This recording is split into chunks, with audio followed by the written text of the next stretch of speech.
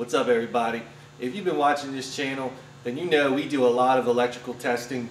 It's been requested a couple times that I just do a video just for pretty much electrical testing equipment. So I'm going to cover everything from the essentials all the way to the specialty stuff. By far the most important tool in automotive electrical is the digital multimeter. Some people call it DVOM, some people call it DMM. I prefer DMM, but whatever. Now in a lot of the videos you've seen this fancy snap-on DMM.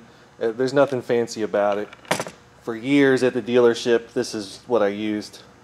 Just a regular Craftsman meter. Now I was going to go down to Harbor Freight and get a $8 DMM and do a test between all these, but it's not even worth the trouble. The only bad thing I would say, I guess, about the really cheapy meters would be that in a lot of the ones that I saw, it just gives you the two tips here. And you can definitely, touch both battery posts with these, but and a lot of times, you've got to hook the meter up and use your hands to either move connectors or do whatever you got to do. If you spend a couple more dollars, you might get a meter that's a little bit more versatile. I was in the same boat and I went with the Craftsman just because, it came with the alligator leads and everything.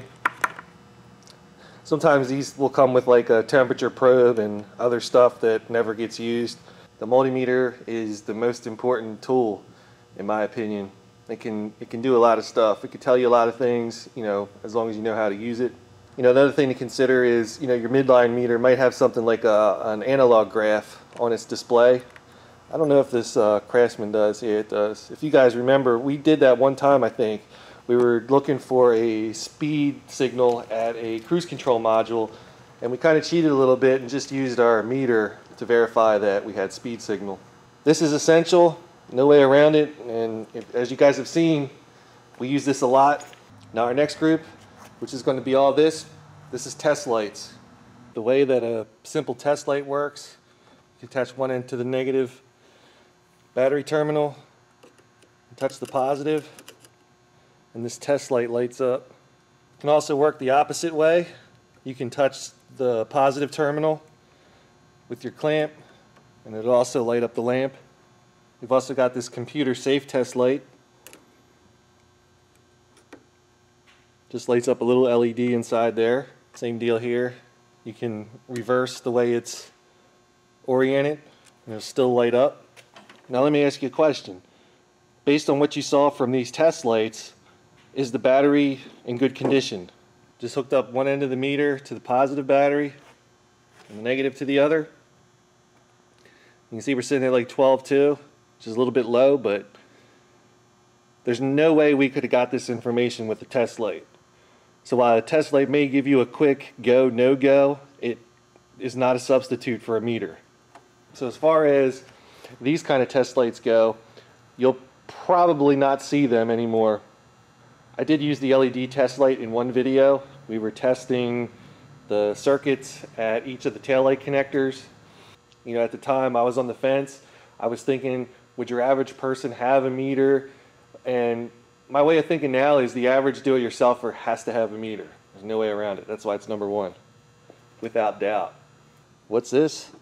A big ass halogen, what, 6545 or something as a test light?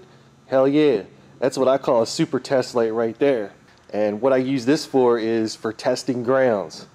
You might say, well, wait a minute, why the hell would you use a headlight to test grounds? This headlight right here can put on average a 4 to 6 amp load on a circuit. What I'm doing is I'm taking a little jumper wire with an alligator clip on it, clipping this terminal right here. I'm going to connect the other side with the other alligator clip to the battery positive. I have another set of jumper leads, so I'll just clip this guy right up here. If we touch a good ground with this probe, the ground is going to go through this jumper, through the headlight filament, and back to the positive of the battery.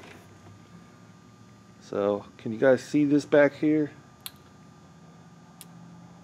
Did you see that? I don't really know if you saw that. I'm touching this bracket bolt right here.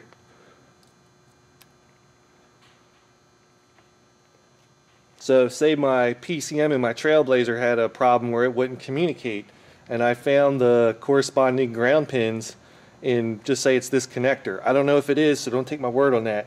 I would just pop this connector off and do this test. And basically what I'll be doing is I'm testing the grounds through the wiring to wherever they may be. There could be one little strand of copper making that ground connection, and it would look okay if you were using a DMM. So for checking grounds, I go for the Super Test Light. Now we're on to my most personal favorite tool of all time as far as electrical testing, and it's the Power Probe. This is the second one I've owned. I actually did a whole video on this because it is the best tool for what I do.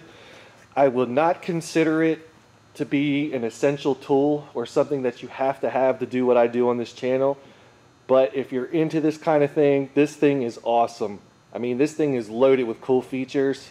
The best thing that it has is these super long test leads. These super long test leads allow you to hook the Power Probe up to the battery in the front, and you could do testing back at the back of the truck. I know I've already done a video for the Power Probe, but just in case someone who hasn't seen that wants a little demonstration of how it works. Pretty much positive on the red, negative on the black, and what this will do is it will tell you if it finds ground.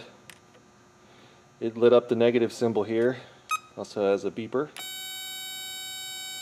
and if you were to touch positive, you're going to see the little red plus indicator light up. And this one also displays voltage. Rather than go through the whole spiel about what it can do, I'll probably just put up a link to an older video of mine for the Power Probe, and you guys watch that if you want to see more about this. The only problem with this tool, I guess, if you'd even call it a problem, is you're going to test ground. If you just had a single strand of copper coming off of this negative battery terminal and you touched it on this test light, it will light up green and it would look like a good ground. Try to run 4 amps through that little single strand of copper and tell me how you make out with that. Now, as of the date of this video right now, we've never done any amperage testing, but that is coming up. We have some things that we do have to test the amperage of to determine faulty components. We have 2 ways of doing that.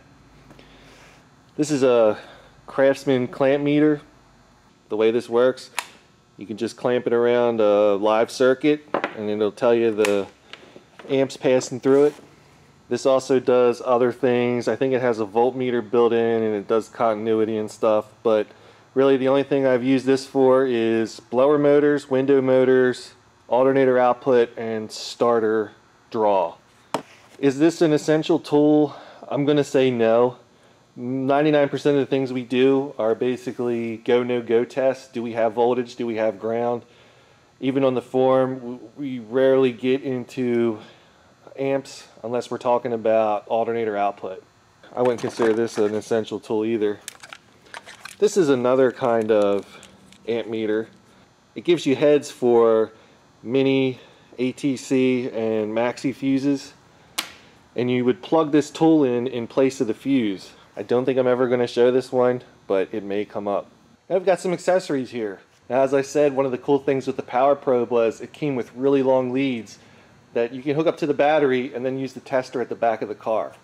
Now, back in the day, way before the Power Probe came out, we used to have to do it a different way. This particular one, these leads came off an old power inverter that I had. Now, when you come off the battery with those leads, the positive wire has one of these little inline fuses I put in there. This way my test wire is protected in the event something bad happens. At the end of my test harness, I've got a red power, a black ground. I kind of tin these up with solder, and I tin them with solder so that way my alligators can get a good bite into there.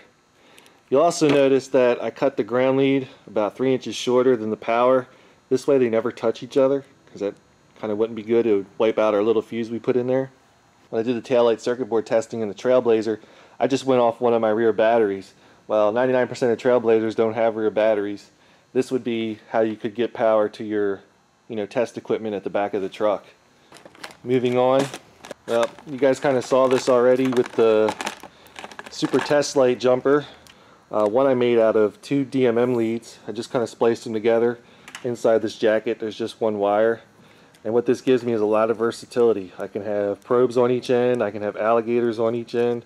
I can just set it up how I see fit, and it works pretty good. Would this be an essential? Not really, but it'll make life a lot easier. The other one that you saw, it's just alligators on each end. It's a pretty decent length. You might see this someday. So if I have one that, you know, the battery's dying overnight, I'll take the terminal off of the battery post. I'll clip this onto the battery post. One of my meter leads is going to clip onto this metal clamp, and the other meter lead will connect onto the battery terminal, and I can read the amperage going through to the negative battery. This is what they call a T-pin. I don't know why they call it a T-pin. Not really sure. These things are thin enough that they can back probe connectors without damaging anything.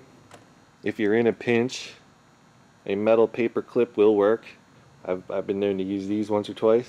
Now I do have a selection of terminal de-pinning tools. Not an essential thing, just something I have for taking connectors apart if they need to be repaired or have pins replaced. Alright, what do we have here? An oxygen sensor. Let's throw it in the trash, right? Wrong. There's some parts in here we can use. Specifically, those tabs down in there. So let's take this guy apart.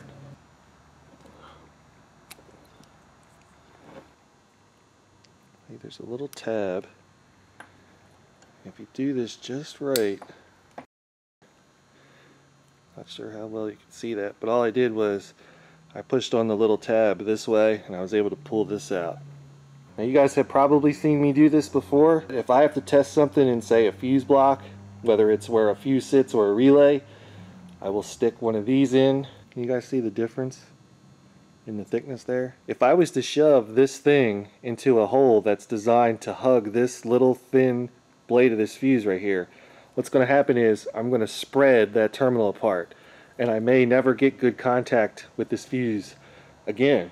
And I've seen a lot of fuse blocks have to be replaced just for that reason. By using our little jumper that we robbed from an O2 sensor, we can safely insert this into a fuse cavity or a relay cavity in a fuse block. You can get individual pins like this if you wanted to make your own little test leads, no problem there. I think Mauser has those. I guess the most critical things out of this whole pile of stuff we just talked about would be the T-pin and the fuse block testing tool. Now we're getting to some, I guess you'd call them specialty tools. Each one of these tools has their own purpose. They're not really necessary to have if you're watching what I'm doing on these videos, but I think they're worth a mention because they're electrical testing tools and they serve me well. First up, we have the SMD DD1. This is used for setting max volume on head units and setting amplifiers for full clean power. Up next we have a little Velman O-scope. I did a video for the Trailblazer cam sensor signal and I used a really fancy version of the O-scope that probably cost 5 times as much as this. I don't know if this would be suited for doing that. I've never really tried it. What's this? A scan tool for testing electrical stuff? Absolutely. Think about this. You can go in with the Tech 2 and read 24 sensors at the same time. Say like in my Trailblazer here, if you wanted to read the upstream and downstream O2 sensors, you plug the tool in and you can get your reading just like that. I wrote a review on this book like 5 years ago. It still holds its weight today. This is a book by Tony Candela. It's all about automotive electrical stuff. This thing is packed full of information from basic testing to fundamentals of wiring, making your connections. This is not, you know, a paid advertisement or none of that shit. It's just I wish I had this book when I was young, which was forever ago. In the troubleshooting section of this book, we start with one of the reverse lights not working in this, I think it's a 72 Cutlass, and he goes through the steps really well laid out and what to test, what to do. Let's look at another electrical book. Let's see, horn system diagnosis. Alright. Most horn problems can be linked to wiring problems in the controller power feed circuit, the relay, or the switch. However, some horns are adjustable. Try to adjust the horns before replacing them. What the fuck? Try adjusting the horns? Try adjusting the horns? What if you were that dude that had like 19 horns in his car? All them horns? I can tell you that I've been doing this since I didn't have gray hair and I've never had to adjust a horn. Maybe it's an old school car thing. I don't know. The adjustment screw should be set at the point where the horn current draws between 4 and 6.5 amperes. Amperage should be measured in series with an inductive pickup meter around the horn. This. I will tell you like this. If I had a truck and the horn did not work, I would not do any fucking thing in that fucking book. And that's for the ASE test.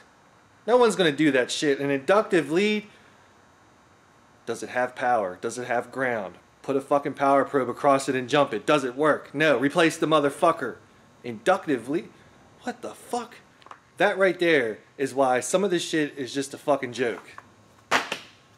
That's why I recommend this. This is realistic. What are you more likely to do? Find out why one of your reverse lights isn't working? Or are you going to put an inductive meter around a horn to dial it into 4 to 6.5 amps? That's the kind of shit you find in a lot of these electrical books. That's why I gave Tony's book such a great review, because it's so realistic. Not just to me, a guy who just makes videos on YouTube, but as a guy that does electronics for a living. That's the real deal, you know? I can break down that ASE book and compare it toe to toe with Tony's, and Tony's kills that thing, you know what I'm saying? So I think that about covers everything that you have seen and will see on this channel as of now. Coming up, I've got a couple videos that are going to be kind of involved as far as electronics go, and I guess it's good that I have this up there now to have for you guys to use as a reference. I would say for the basics, with a mid-grade meter, some jumpers and different accessories, you'd probably be in it for under 150, depending on how much of your budget went to the meter itself, which would be the most expensive piece. I've said this before and I got a lot of flack for it, so I'm going to say it again. You don't see any fluke tools here. When I started out as a mechanic, you know, the Snap-on guy said, this is the meter that you need. This is it right here. And that thing cost more than I made in 2 weeks. So I didn't buy it. I bought a Craftsman one instead. I got 7 years out of it. And then I bought another Craftsman. And I've had that for 10 years now, maybe 11. I don't really have anything against Fluke. You know, from what I've seen, they are great tools to have, but I just can't justify it. Maybe it's my way of saying, fuck you, Snap-on, man. Stress this enough. The only reason I have a Snap-on meter is because I got a really good deal on it, and at the time I needed a meter at work and at home. At that time I was working in a shop doing repairs, and then also doing repairs on my own, you know, at home, so it made sense to have two. Again, that's the only reason I bought one. With that Craftsman meter, working at the dealership, I mean, thousands and thousands and thousands of electrical problems were solved using a $70 Craftsman meter. If you're going to be following what I do, whether in past videos or in future videos, and you need more clarification on something, you can always hit me up on the forum. Well, anyway, that about wraps it up for electrical tools. I know there was a lot of stuff to cover. But we do have some electrical stuff coming up, which is kind of why I did this video. We've got the Trailblazer blower doesn't work on number 5. In my pickup, the blower doesn't work at all. Each of those problems are going to require some troubleshooting. It's going to require some of these tools. And in fact, I think that when we do the blower motor amperage draw tests on each of those blower motors, you're actually going to see the clamp meter in action, which will be pretty cool. So anyway, thanks for watching. As always, if you like what you see, subscribe to my shit.